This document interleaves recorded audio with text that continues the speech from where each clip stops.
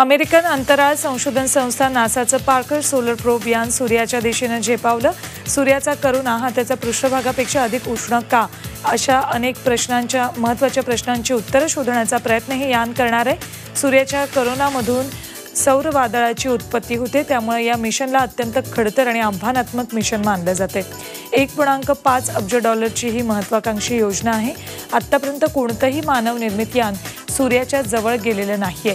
Solar probe यान दुसऱ्या यानांच्या तुलनेत सूर्याच्या 7 पट अधिक जवळ जाणार आहे। इंजिन पार्कर या 90 वर्षीय खगोलशास्त्रज्ञानं सौर वादळासंदर्भात सर्वप्रथम अंदाज वर्तवला होता। त्यांच्या सन्मानार्थ या यानाला पार्कर सोलर प्रोब असं नाव देण्यात आलंय।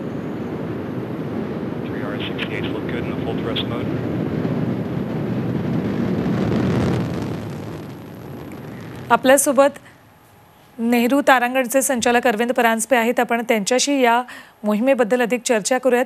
अरविंदजी, या मोहिमेचं वैशिष्ट्य काय सांगाल? मोहिमेचं वैशिष्ट्य जसं तुम्ही मगाशी म्हणालात तसंच आहे की सूर्याच्या वातावरणाच्या पलीकडे जो एक करोना म्हणून असतो किंवा किरीट आपण त्याला मराठीमध्ये म्हणतो, तर त्याचं तापमान सूर्याच्या पृष्ठभागाच्या तापमानापेक्षा इतकं जास्ती का, ह्याचा शोध शास्त्रज्ञ अनेक वर्ष घेत होते।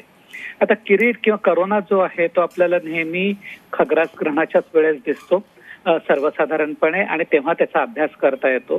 तर हा जो करोना आहे तो आपल्याला फक्त खग्रास ग्रहणात दिसल्यामुळे आपल्याला असं वाटतं की त्याचं तापमान कमी असावं, पण त्याचं जे घनता जी आहे ती खूप कमी असून त्याचं तापमान खूप जास्ती आहे। तर हे असं का, हा शोध घेण्याचा शास्त्रज्ञ अनेक वर्ष प्रयत्न करत होते आणि आता त्या प्रश्नाचा उलगडा करण्याकरता हे यान पाठवलं आहे। तसंच सूर्यात सौरवायू येतो, तर तो कसा त्याचा निर्माण होतो किंवा त्याचा डायनामिक्स काय आहे, तर त्याची आपल्याला माहिती घेण्याकरता हे यान पाठवलेलं आहे। पण त्याच्या पलीकडे जाऊन आपल्याला आणखीन असा विचार करायला पाहिजे की सूर्य जो आहे हा आपला सर्वात जवळचा तारा आहे। सूर्य हा एक तारा आहे इतर ताऱ्यांसारखा, आणि सूर्याचं जेव्हा आपण निरीक्षण करतो किंवा सूर्याचा जेव्हा आपण अभ्यास करतो, तर त्या अभ्यासावरनं इतर ताऱ्यांची रचना किंवा इतर ताऱ्यांची उत्क्रांती कशी होते ह्याच्याबद्दल आपण शोध लागू शकतो। किंवा आपण असंही म्हणू शकतो ह्याच्या बाबतीत की इतर ताऱ्यांचा अभ्यास करायचा असेल तर त्याच्यावरती जी आपण थिअरी तयार करतो, तर ती थिअरी आपल्याला करोना विषयी जाणून घेण्याची जास्त उत्सुकता सगळ्यांनाच आहे। अरविंदजी, आमच्याशी बोललात त्याबद्दल खूप खूप धन्यवाद तुम्हाला।